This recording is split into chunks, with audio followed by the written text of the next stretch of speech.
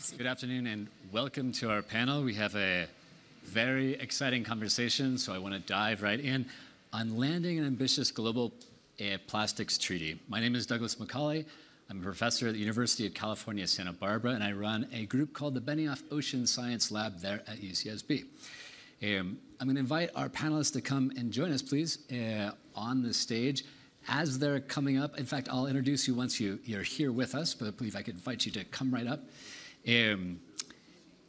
I would love to bring onto the screen an invitation for all of you to participate in the conversation. So we have a very engaging conversation about an opportunity that's in front of us in 11 months to negotiate a treaty which could bring an end to plastic pollution and end to plastic pollution forever. So I'm going to ask our panelists the very same thing, but I want to begin by asking you to engage by asking or answering for me what you think would be the most impactful action or policy that you'd like to see in a treaty in order to, again, get to this goal of ending plastic pollution forever. Well, as you're engaging, our panelists, I'd like to invite to the stage Dr. Leila Benali. Dr. Benali is the president of the 6th session of the UN Environment Assembly, and also the Minister of the Energy Transition and Sustainable Development in Morocco. Minister Javier González Olechea Franco is the Minister of Foreign Affairs in the Republic of Peru. Welcome. I may welcome to the stage Hein Schumacher, CEO of Unilever. To the stage also, very glad to have remarks from Inger Anderson, Executive Director from the United Nations Environment Program, and Jim Fitterling, Chair and CEO of Dow. Well, thank you all. I know that you're here on the stage for the same reason that we are all here engaging in the conversation both live and virtually, which is that we're committed to solving this global problem of plastic pollution. So we have plastic pollution that's ending up in our rivers, in our fields, in our forests, and our oceans. I'm going to bring forward an image here that was taken on an island where I had the privilege of spending a few months of a happier portion or an exciting portion of my youth in the middle of the Pacific. It's an image of an albatross chick that died after ingesting plastic pollution that was fed to it by its parents.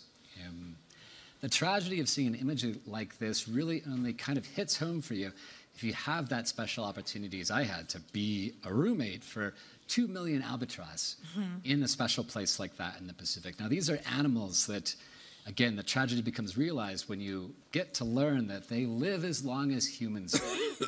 That they fall in love like we do and actually maintain relationships as long as we do. Stay committed to the ones that they fall in love with.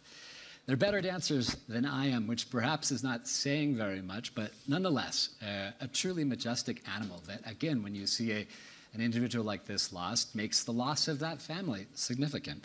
But this is not just an issue for albatross, for sea turtles, for whales. It's an issue for us as well. Plastic pollution is a human challenge and human issue. So probably some of you, as you were inbound coming into Davos, saw research that came out from Columbia University last week. Using different methods in laser spectrometry, they estimate that 240,000 pieces of tiny, tiny plastic are found in every liter of bottled water. There's a statistic that I just could not get out of my head on the plane every time the flight attendant refilled my cup of water on the plane. So a human health issue, it's also a climate issue, and also a climate opportunity. So plastic pollution, by some measures, has the emissions footprint of aviation and marine shipping combined. So, to the conversation at hand, the treaty. We have,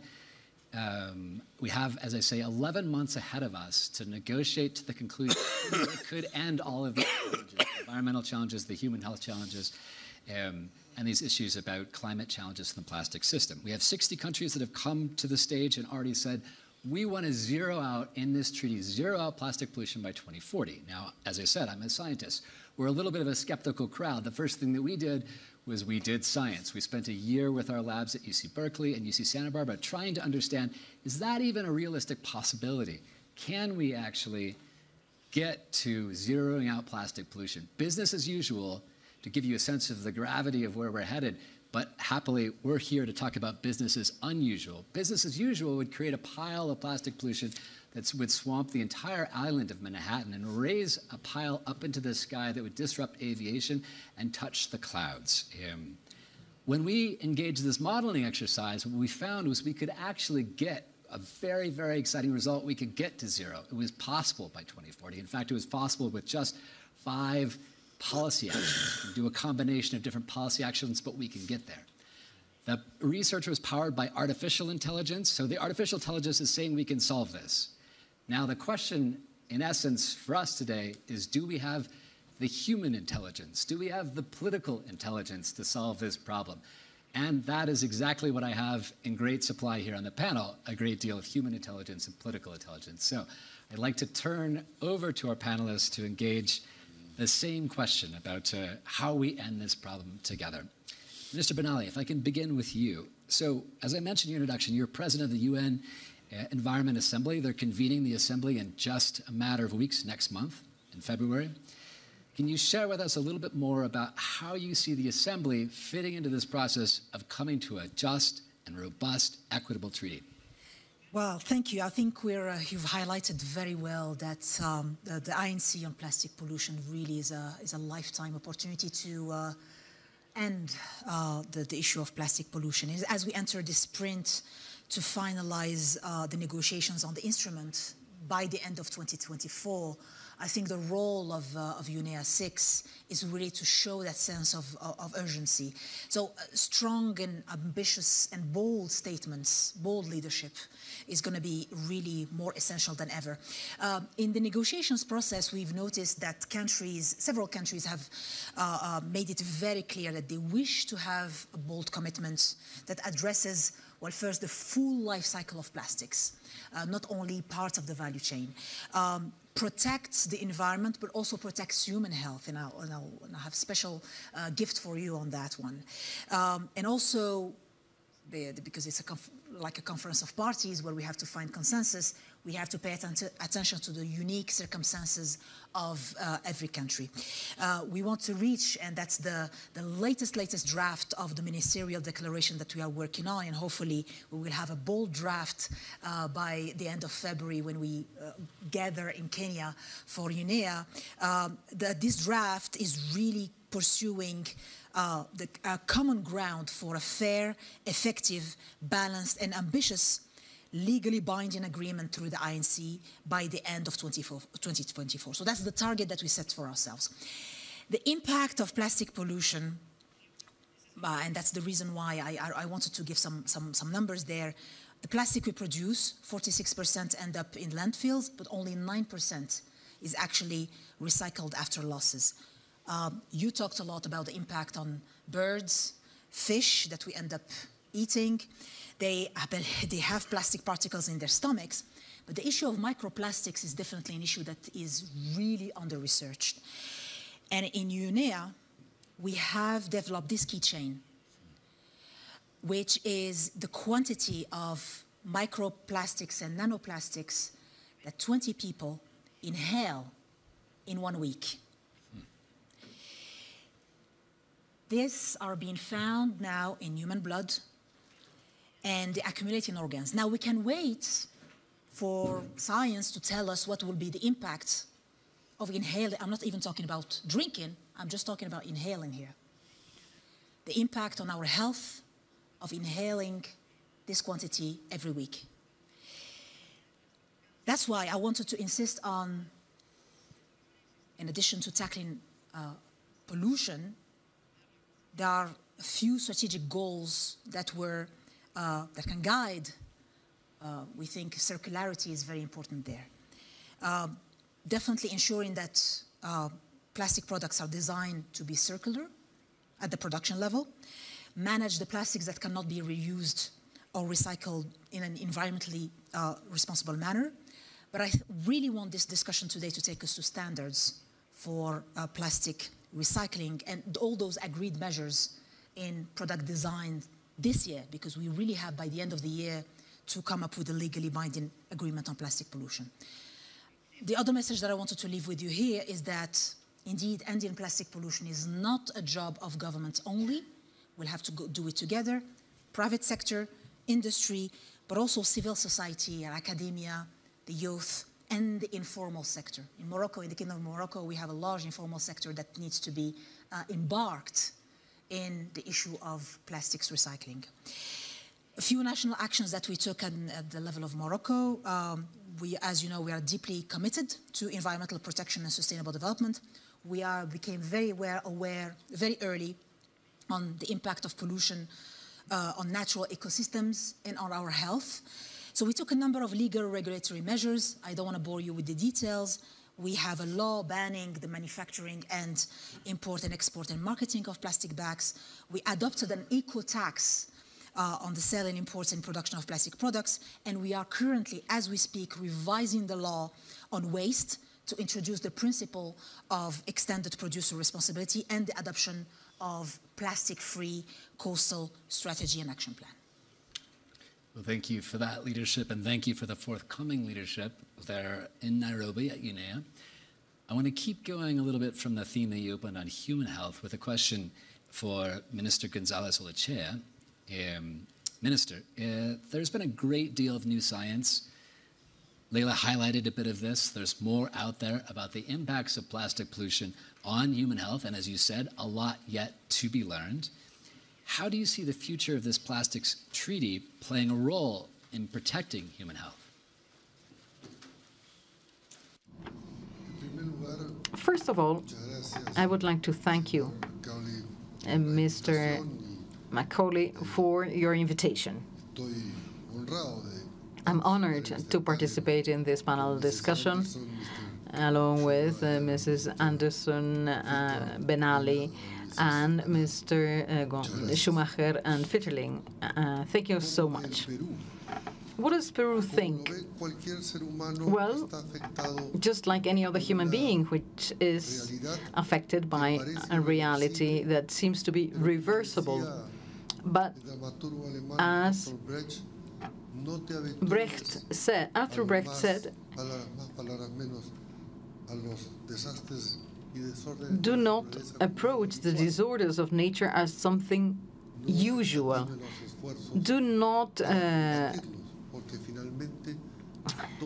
be shy on efforts to fight against this, because there's a will. If there's a will, there's a way. And in this case, political will does exist, and there's a growing consensus and a growing political will among countries, which reflects what the largest majorities who are affected think and say. My children, young people, my grandchildren, those who are here, they all want a healthy life. And of course, health is already being affected. And that has happened for many years already. Health and human bodies have been historically affected by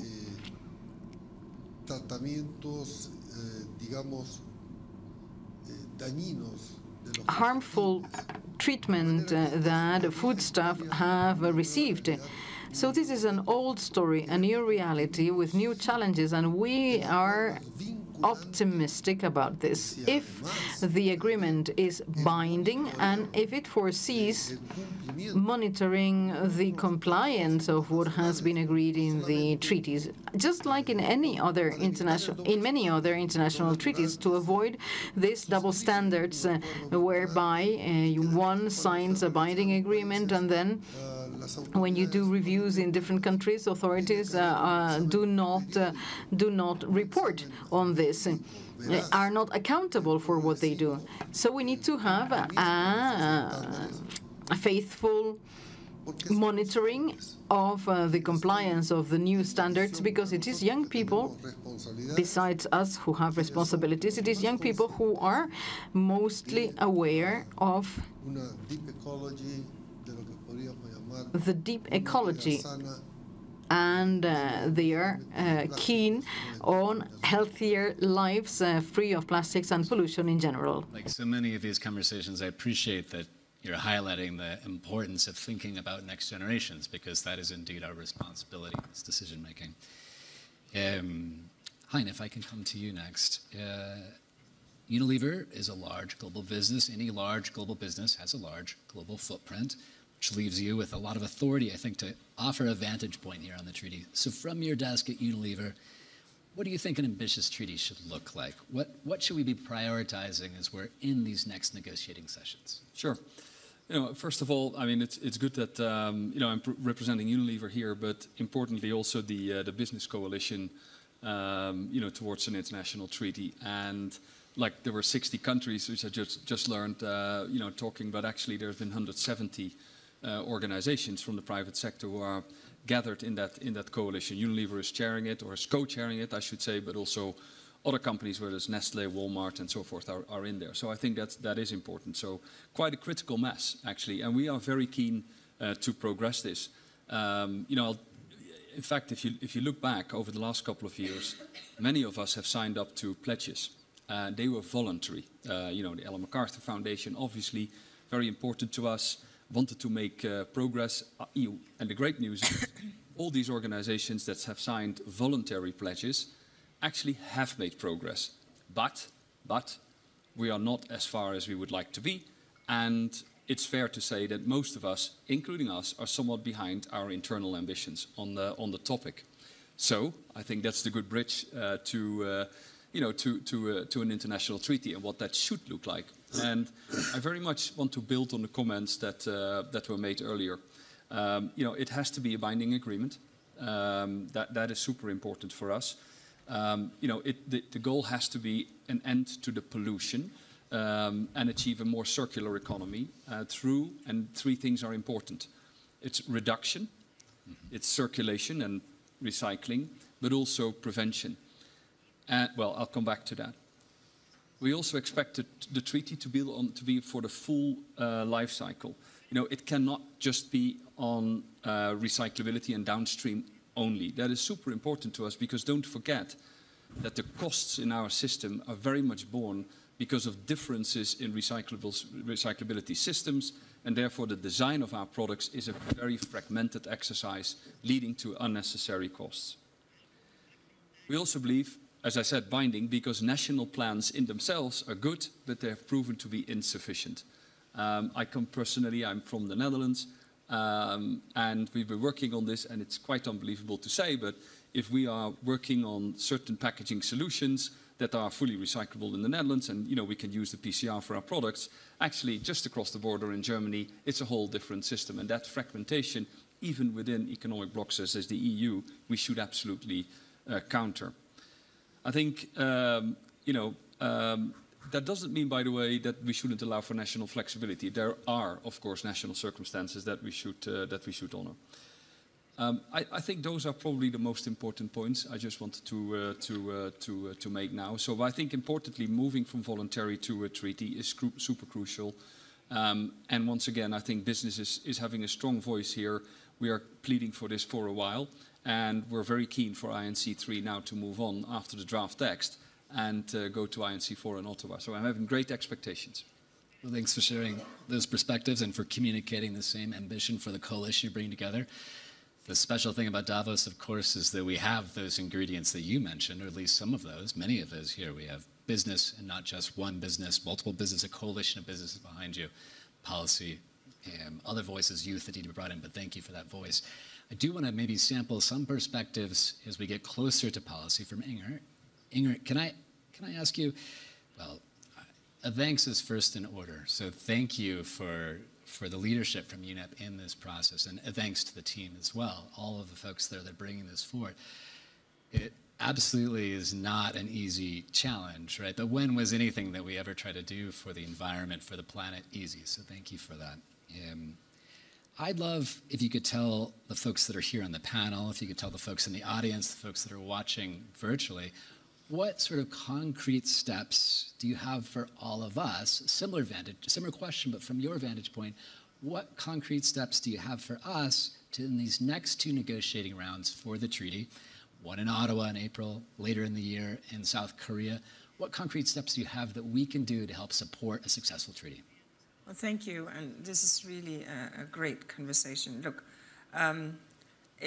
we obviously would like to see that governments, because this is amongst governments first, as you know, but that they listen to the broader community that is part of their remit. And that includes the NGOs, but it certainly includes business, it includes science, and so on and so forth, so that we can, yes, get ambitious, right? An unambitious treaty will not be accepted by the populations that vote because they have ambition in heart. Do they understand what ambition looks like? No, not exactly, but nevertheless. But what it has to therefore do, and when we look at all other treaties that we, UNEP, have under our belt, it has to have some timelines for certain things to happen. Elimination of the unnecessary, the short-used kind of plastics that frankly are a complete waste of a precious resource, will be absolutely critical. And engaging and understanding that, and businesses can lean in and are already leaning in on, okay, so how do we replace? How do we reinvent our product? Does it have to be enveloped in plastic? Does it have to be liquid? Can it be deliquified? Is there another way of delivering it? Et cetera, et cetera. This is a very interesting space that the brand owners are in, and one that we really think that there's a lot that can be done here. I think for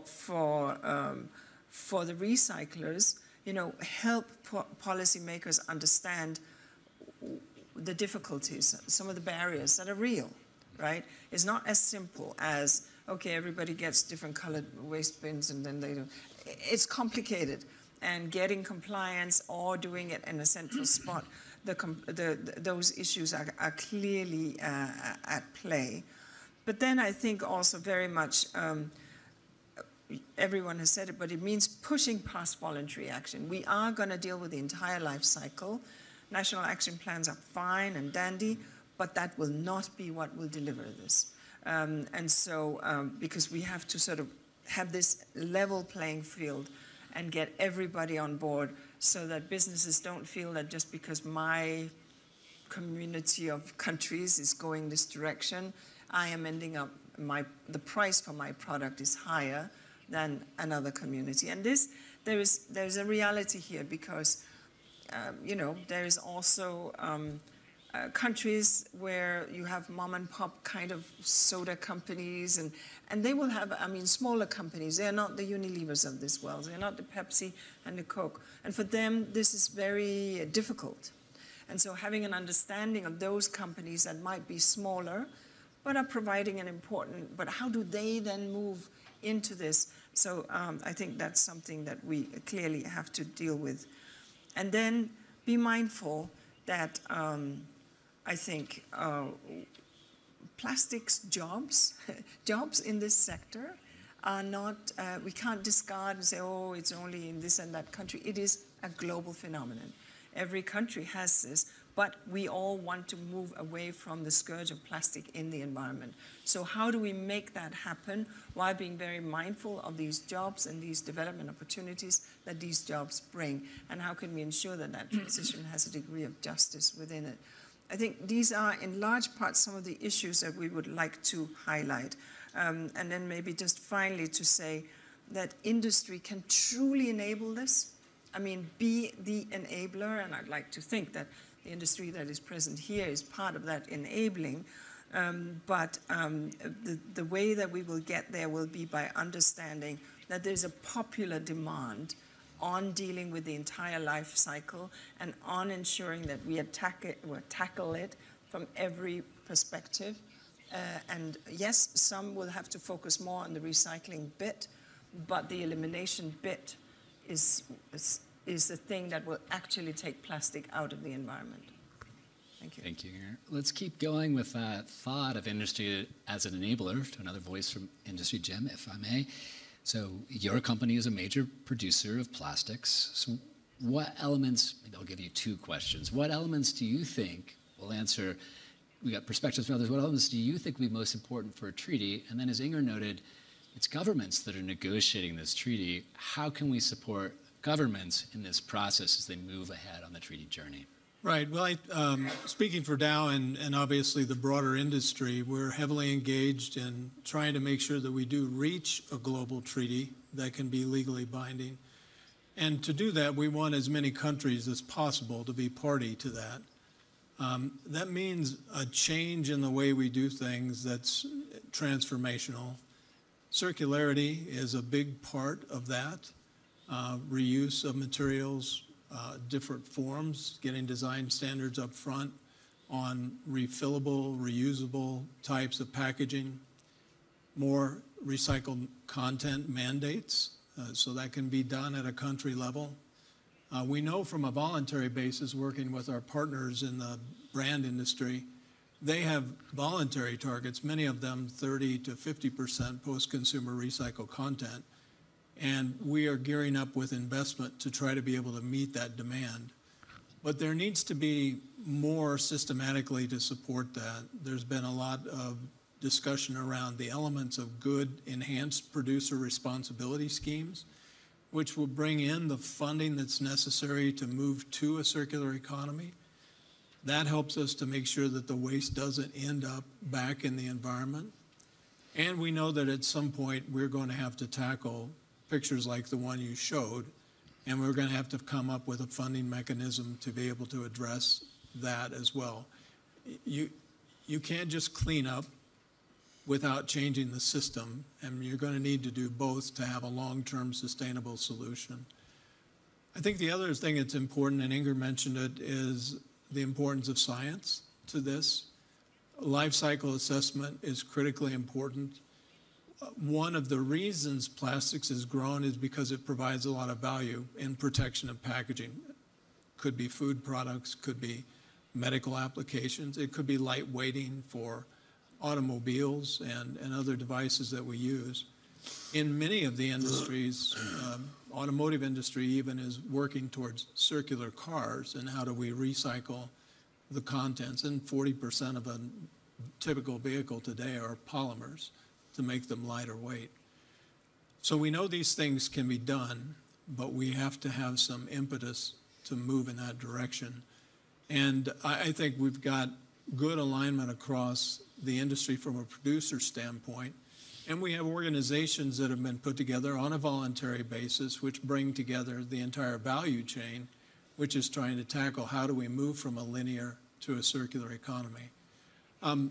Inger's right, it's not just waste management, although we know from going into the developing world, many times when we're going into the developing world to tackle these challenges, we're confronted with a number of people who have no access to any waste management at all. I'm not talking about just plastics, I'm talking about any waste management. So somewhere along the way between industry and governments and using science, we're going to have to figure out ways to tackle how we have access to waste management for 3 billion people that don't have access to that today.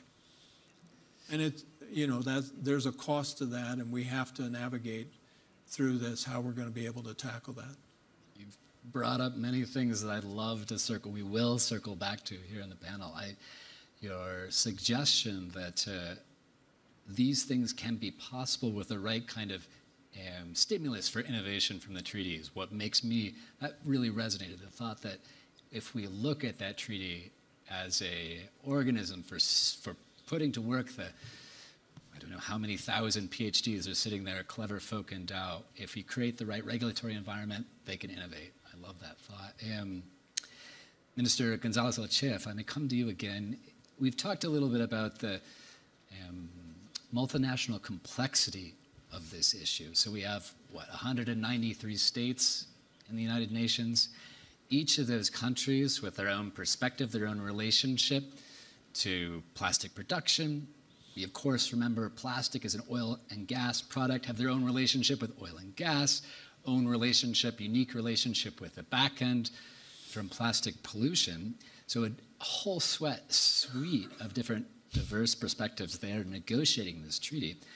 Love your perspective on cooperation. So what role do you see cooperation playing in taking us further forward to the kind of treaty we're all imagining here together, an effective treaty for plastic pollution? Well, when it comes to cooperation in humankind history, well, this started from the outset. We walked and started gathering in small groups to cope with heat or cold. Many million years have passed, and cooperation is still as important as before for our survival. But it's not sufficient. Having a good will is not sufficient, even if there is this legally binding treaty. And I would like to make a remark. And it's nothing new. I'm just saying what has happened with other international treaties. For instance, in the ILO, there are 190-something international multilateral treaties. There's a periodic review. The main 8 covenants, well, all the countries need to report and in that review, and whenever there is a new covenant, there is a first review, and they need to respond to a very detailed survey. And we want to achieve even more with this treaty. What we're asking is to set up a sort of survey every year, then every 3 years, and then for each country to explain what they did. For instance, what did Peru do to abide by the binding conditions in the treaty? A very straightforward question. Why did they manage to do so, or why not? And if not, what was the reason? And then, for instance, the organization of the treaty would ask, how can we assist you or accompany you in order to fulfill those criteria, and not to punish them, but to support them in the process so that they can achieve what they set themselves to do. They may require technical expertise in certain specific areas, because governments will continue changing, politicians will change, the ministers will change, and ideologies will change in our governments. But when a state adheres to a binding treaty, we should provide the necessary instruments so that this obligation become state policy. And that's why we need this periodic review with specific questions about what did they manage to achieve during the first year or after 3 years. And they could set up a timeline. Let's say the Philippines in 2025, let's say, or 2024, they will sign the treaty. And the periodic review will be in 2026, for instance. And this way, each country will know when they need to take part in this periodic review, which will take place every year, every 2 years, every 4 years. And this will respond to this logic. What did they manage to achieve? What did they didn't manage to achieve, and why? And how can this organization that take in the treaty support them, not as a punishment, but rather to support them and to find out what they need in order to provide the necessary technical expertise. And only by doing so, these legally binding instruments can succeed. Many others always have these double standards whereby countries abide or sign the treaty, but they do not observe the conditions. And this periodic review should be made public. It should be published. And we're not talking about blacklisting or red listing.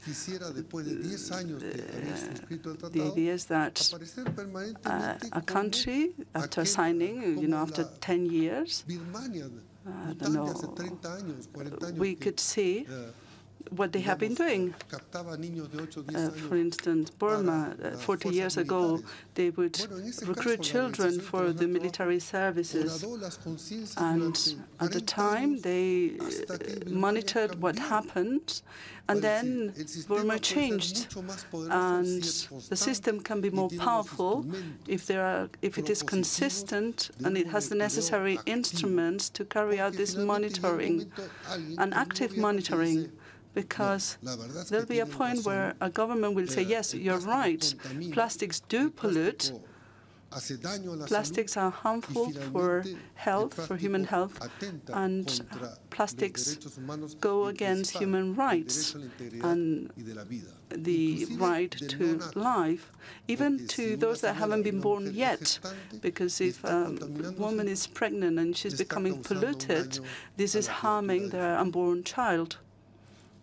Thank you for that. Indeed, there is something historic about this opportunity, very much historic and new, and yet thinking about recalling some of those models and those structures for cooperation, I think can give us confidence that we can move into this brave new space successfully.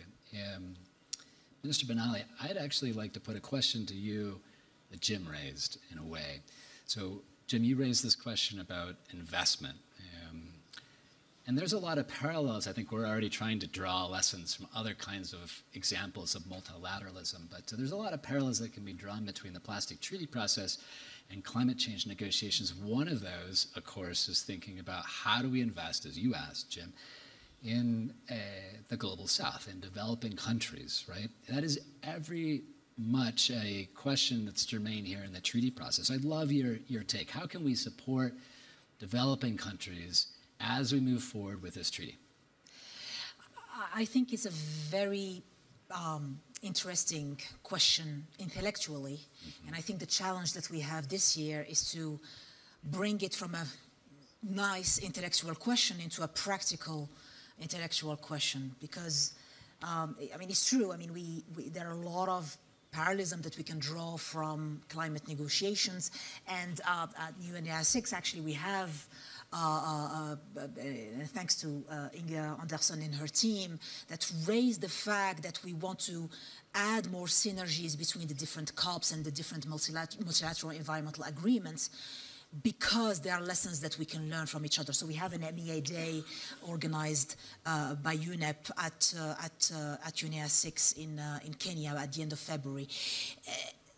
I think from our perspective, we tend to, yes, I mean, usually there are a few challenges. I mean, the first one is that for countries of the global south, you usually have the same negotiators in climate negotiations as is in environmental negotiations and plastics negotiations as well. Usually we try to carve out a couple of public servants from the Ministry of Foreign Affairs and the Ministry of Environment or Energy or whatever, whoever is the champion on the topic. However, in front of us, and that's really a key issue that we have in terms of capacity building, there is a limit to what we can achieve in terms of taking advantage of some of the progress that we've made on climate negotiations. For example, having, I think there is a consensus today that we need a carbon price or a valuation of carbon. But I strongly believe, and I think we had the discussion this morning around that, is that on plastic, we've been a bit more advanced in terms of standards for plastic recycling, much more than the discussions that we've been having on carbon pricing and climate. And there are many reasons why that's the case. And I think the complexity, the over-complexity of those questions, those two questions, makes it difficult to try and take the best out of these two worlds. I think if we just keep it simple by saying, hey, today, full life cycle of plastics emits 4% of greenhouse gas emissions. I know you don't like business as usual, but that would increase in a business as usual to 19%, 20% of greenhouse gas emissions in the next 20 years. If we just take that metric and use the impact, the bigger impact of the COP's climate to raise awareness on the things that I've shown, because one of the things that we are facing in COP's climate and COP biodiversity is that there is limited space for environmental questions. And same thing, that's something that we have been discussing with Inga a lot. We cannot bring climate discussions into the environmental discussion. So these are some of the aspects that we are trying to, I don't want to say break the silos, but increase the synergies between the multilateral environmental agreements in general, and also the different COPs, so that, because at the end of the day, especially for countries of the Global South, we are the same negotiators that are in these different rooms. You have the same public servants from either the Ministry of Foreign Affairs or Energy or Environment that are in those rooms. So I think we need really to get beyond those silos, indeed. Well, if ever there was a domain where we needed to get rid of those silos, it would be in a space that's as complex as the plastic system, the plastic economy, the plastic industry. So 100% agree. 100% agree also with the idea of going from a theory of our conversations into practical matters. So a lot of alignment. I want to talk about recycling. And Jim, I want to ask you a recycling question. Hein, you mentioned recycling. Jim, you also mentioned recycling. And the analysis, the artificial intelligence work we've been doing, it's impossible for us to get to zero plastic waste in 2040 without recycling. But we need a lot more in that process with recycling. But one of the points you made before, what I'd love to give you a chance to dig down a little bit more on, relates to actually the supply of recycled feedstock. So what kinds of things do we need to do? We talked a little bit of investment. What do we need to do to make sure that supply, if we make a big commitment for recycling feedstock, that it's there, that it materializes? Yeah, I think collection, sorting, and creating a high-value waste stream and not letting it get into the environment is critically important. If you want to have success in a circular economy, a waste stream like the picture you showed at the beginning, once plastics gets to that level, it's not recyclable, right? We need to clean it up and deal with the waste issue. What you want is you want your system to work so that instead of getting into the waste system, it's sorted out before, and you've got a high quality stream that can be easily recycled to a specification, a scientific specification where we know it's clean and we know it can be used in another reuse again.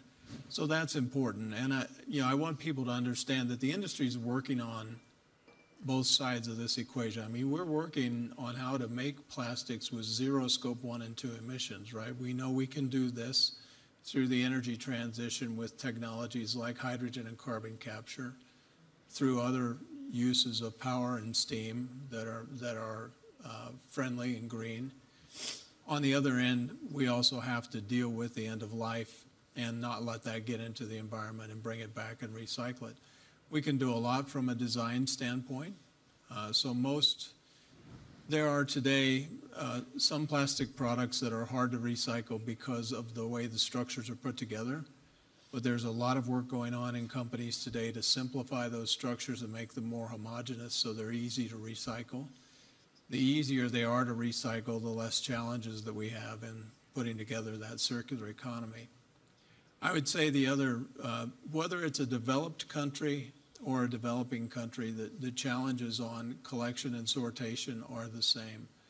In a developed country where you might have a well-managed landfill system, you still don't want to see that material get to landfill. You'd still rather see it collected at the home or at the industrial use. In many cases, in industrial uses, it's collected at a Walmart, for example, or by an Amazon from big bulk packaging that they use, and that's high quality waste that can be recycled. When you get into a developing country, and we know because as a coalition, we put together a group called the Alliance to End Plastic Waste, and we've done several public-private partnerships actually building full-scale MRFs. You have to deal with all the waste. You have to deal with the biomass, the construction waste, the glass, the metals, the plastics, and you have to come up with viable economic uses for each one of those. And when we're building that, we're typically, the good side is we're not starting with an existing infrastructure, we're starting with a clean sheet of paper so we can build it in that way from the beginning. When you're dealing with a developed economy, you've got an ecosystem that's there and operating and generating a profit. And now you want to try to divert so much plastic away from a landfill back into a circular economy. It's a different set of challenges. So I think the treaty has to be able to have some flexibility for the countries to do what fits their individual situation. I think one of the good things that's happened through the INC process is a tremendous amount of sharing of best practices of what works. And where industries, where we feel like we play the most important role is our ability to scale up technology. You want recycling to have a lesser footprint than making virgin material. So we don't want to recycle material and then create more environmental problems than we already have. We would actually like to recycle it and create less, use less energy, create less byproduct waste, and we think that's possible. And our job is to help governments understand how we can scale that up faster. I think even brand companies, we can help them understand how we can scale that up faster. And so real investment is needed. We need internal targets on how much recycled content we want in our products. But I also think we need those external mandates that say we're going to drive to that level, because the whole system change requires those kind of hard targets. Thanks, Jim. Yeah. I mean, I think that image of the albatross, for example, we've all failed, right? It's a failure for the albatross, but as Inger said, it's a failure also because we have this material that we didn't want to get there, not be recaptured and brought back in. So some good thoughts and points about a strategy to make sure that does come back in and enabling conditions in the treaty that can make that actually truly possible. Inger, we talked a variety of different ways about multilateralism, but I dare say no one knows more about multilateralism than you, and certainly UNEP in general. They've brought all kinds of sticky, challenging, multilateral international agreements across the finish line. What do we have to learn from some of those past successes that we should draw into this process? So, I mean, since '72, when we were founded, the way that the world has looked upon environmental challenges is to find a way to come that are global in nature, is to sort of mimic what the EPAs do at the national level, right? So what's the problem, how do we get together around it, and how can we solve it? And UNEP has been the conveyor belt for practically all the treaties, conventions that you know of and to whose COPs you go. Some became so big that they no longer sit with us, but that's a different story. And so this treaty it's not the first time, nor will it probably be the last. But what's very clear is that, as everyone has said, it shall have legally binding elements and it shall deal with the entire life cycle. And so these are the parameters within which negotiators are operating. And once you have legally binding, then it becomes, so what does that look like, right? And in other treaties, and let me mention a couple, Montreal Protocol, the one that deals with the hole in the ozone layer, clearly there was a phase-out schedule of the ozone-depleting substances, the chlorinated gases, and yeah, there were some, we can't do it as fast as we asked for an exception for, but on the whole, this process has sort of marched forward. I could mention similarly the Minamata Convention, for those of you who are familiar with it. It's a convention that deals with exit of mercury. So therefore today you want to buy a thermometer, it will not have mercury. You want light bulbs will not have, even your dental amalgam will not have mercury. A UNEP treaty, not so well known, but there you have it. or you are in the pets trade and you want to sell certain fish for the aquarium. Well, you know, it is regulated by us. There are 10,000 species that are listed. Some you can trade and some you can't. And so that gives you a sort of up, down, no, you can't, maybe you can, but then you have to apply for a license. We'll give you a license, and then you can move that particular thing across if member states have so agreed. And all of this is based on science, right? It's not sort of, oh, I think that this fish is pretty, so therefore, no. There is an understanding that the science needs to tell us what's happening. And so this treaty, instrument, agreement, whatever it's going to have to be called, will have to have some clear targets because there are some legally binding elements, and it'll have to have some scientific dimensions to it. It will also have to have some financing attached to it, and I think everyone understood. But let's recall, please, that we don't get blinded by dollar signs in our eyes. Let's recall, please, that private sector, once a regulatory setting sets in, they adjust, and they will rarely need a subsidy from the government to make some of those shifts. Some places would, but other places would not. And so when we think about Montreal Protocol, what we had was a fund that over 30 years has dispersed some 4 billion. So, but 30 years, 4 billion, to help on refrigerants, coolants, and of course foams, fire foams, and other things that have chlorinated gases and ozone-depleting gases. It'll have to have, and this is what Foreign Minister was talking about, some degree of effectiveness review, that we will look at a compliance mechanism. And if you read Montreal Protocol, the first chapter is compliance. You know, boom, that's it. How are we going to comply with this thing? And so we can say that the 3 Rio treaties are much softer. They're these frameworks where we agree to have national plans and we add it all up and then we check, are we doing and how are we doing? I don't think the world has patience for this, and anyhow, UNEA gave very clear guardrails for. There will obviously be national action plans, don't get me wrong, but that is not on its own enough. And so the targets, etc., will be clear, and the effectiveness reviews will be clear.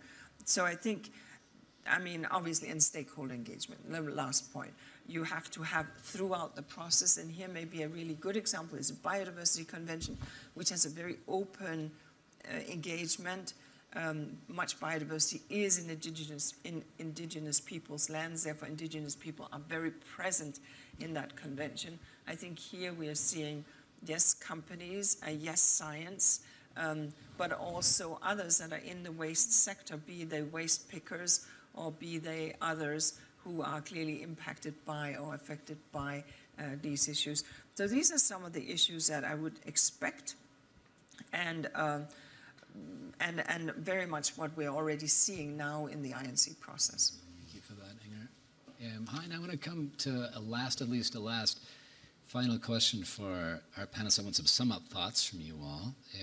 But Inger mentioned adaptation, the ways that some of these businesses, and particularly I think the context with small businesses, can be made to adjust to provisions that come forward for the treaty. So let me say, when we pass, we'll just go there, when we pass a robust, meaningful treaty, what kinds of things, maybe I'll have you take on the perspective of big business, what kinds of things will big businesses need to do to adjust, to comply with the treaties, perhaps particularly in respect to supply chains or any kind of adjustments that you might forecast? Yeah. Ingrid expected us to be flexible and agile and respond, and in fact I think that's right, but because on that one look, I don't want to be naive, but I'm very optimistic on that. And let me just give you 3 quick reasons why that is. First of all, we're a branded consumer company, so I'll talk through that lens. We do a lot of surveys. We do consumer surveys, and we ask consumers for their pain points and what they, what bothers them. Let's not forget, whilst probably they're not always prepared to pay for it, but plastics and the way it's packaged, and how their favorite brands come across. And when they look at all of that, it is a very big pain point. So it forces consumer companies, and I guess any company, to come up with solutions that are innovative, that answer that issue and that pain point, and therefore that can contribute to the brand value. You referred to, to the evolution of laundry products. It's absolutely true if you think about it. We started with a soap bar to wash it. Then we moved to powder solutions, a little bit of packaging in there. Actually, on the bar, very little. Then, liquids is a great idea. Brought plastics to it. After liquid, well, the good news was we were able to downsize it again into concentrates and capsules. Okay, that helps a little bit. Now, the latest that we're adding, just to answer all of these challenges, is a small paper sheet that is, degradable in a biodegradable and paper packaging part. So, it's sort of it's all the way around, which is in a way a bit sad, but I believe businesses will respond through innovation. So that's number one, very important.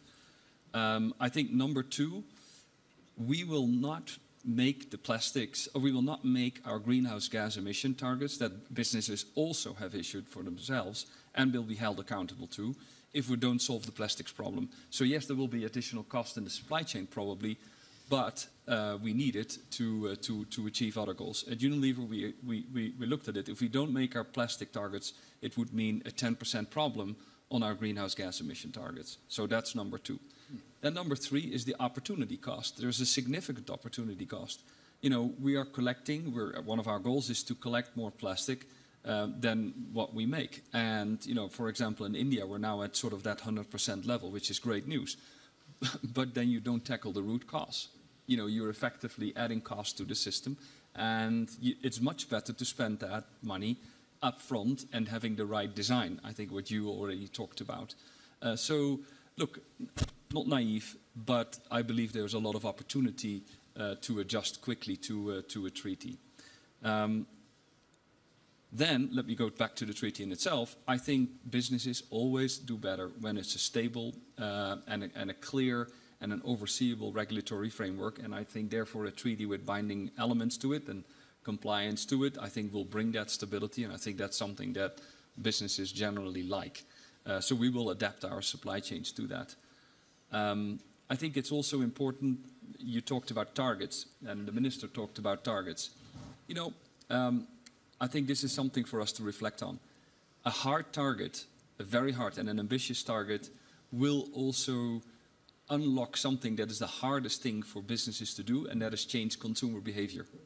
When you think of refill, for example, and refill of products, it's interesting. When I go to, and I was in India actually last week, so I saw it, once again, refilling washing powder or liquid, with a bottle that you have at home and then with another product is, from an affordability standpoint, it's used widely there. It's done all the time. It's much harder to bring that solution to retailers in Europe and to consumers in Europe, or probably in the United States, because they're not driven by an affordability question. It's driven by a convenience question. A hard target, I think, will unlock consumer behavior change, and that will also take money out of the system. Long story short, yes, it will add some complexity and some costs, but there are so many offsetting factors that I think businesses will simply respond. So I agree with Inge. Thank you. All right, I'm going to absorb your optimism. I want you all to absorb the same optimism. Bring your own optimism to a one-sentence answer, because we're just about out of time. One-sentence answer, what's the most important thing to get right in this treaty? Mr. Benali. Well, apparently, in addition to the compliance, the target, the timelines, etc., I was thinking whether we can have something similar to not a loss and damage fund, but some sort of funding of especially the cleaning. But we understand that we cannot, there's no point in cleaning if we continue polluting, right? So something similar to a loss and damage fund, although it took us 30 years to reach that in the COP negotiations. So I don't think we can wait 30 more years. I'll count that as a sentence. Thank you. Minister Jim. I think you have to keep science in the front. I mean, anytime you're moving one material to another, material substitution, there are scientific impacts. You've got to look at that. We also have to look at scientific data on the health impacts. And so we need to keep science front and center and have the right peer reviews of that science to make sure that we're actually making a positive improvement in the environment. Music to my heart, Jim, as a scientist. Hein. Was said before, but I would say full life cycle has to be in the treaty, and it has to be top down and bottom up, both. Well done, Inger. I'll pick up on the full life cycle. but then add to that with innovation, with boldness, and with ambition. Perfect. Minister, the final thought. Perhaps a one-sentence thought, most ambitious thing we should do the treaty. Minister González-Elechea.